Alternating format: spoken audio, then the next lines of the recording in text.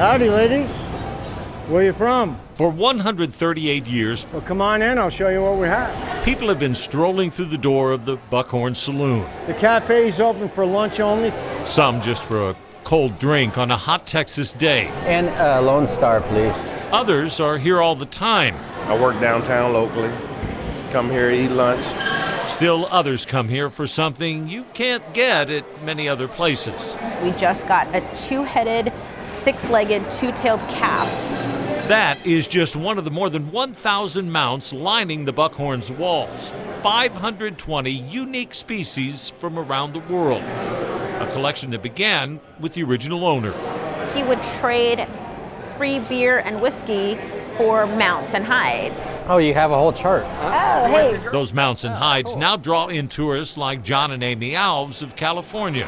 We're walking and saw Wild Bill out here. I'm guessing that's who that is. And he talked us into coming in. Everywhere you look, something is looking back. I wonder if they have little camera eyes in some of them. The most prized mount, a 78-point buck from 1890.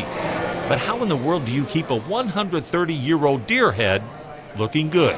It requires quite a bit of upkeep. Once a year, when the last customer walks out, all the mounts are brought back to near lifelike condition. You have a dirty car, you wash it. You have dirty taxidermy, we clean it. Wade West owns Headhunter Trophy Care. The retired firefighter and his crew travel the country Most people say it's a pretty cool job, I guess. cleaning taxidermy. In this setting here, people are coming to actually look at the taxidermy. It's part of the show. Each mount has to be sprayed with special solutions, steamed, gently wiped with soft cloths, and if needed, brushed out to look its best. It's always kind of weird at first, like, you do what? And I'm like, yeah, I clean dead animals for a living. It's much more difficult than it looks. At times, you have to climb like, yes, a mountain goat, and be as nimble as a cat. Am I gonna miss your lift? Because one wrong move and you become the proverbial bull You can see the in a china closet. hair just falling out of it. So you just gotta be very, very, very delicate and gentle when you're cleaning these because it could just cause further damage. West says the toughest mounts to clean are the old ones, or those with white fur. Basically a magnet for dirt, and you can see it. I mean, dirt's gray and brown, and on a white polar bear, it's obviously gonna stick out the most. They clean mounts for big-name places like Bass Pro Shop and Cabela's.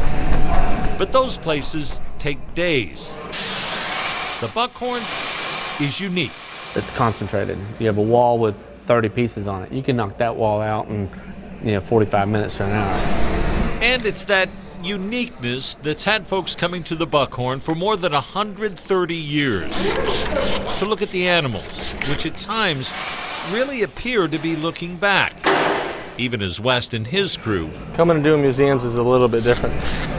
are looking out for them. Everything in here has history.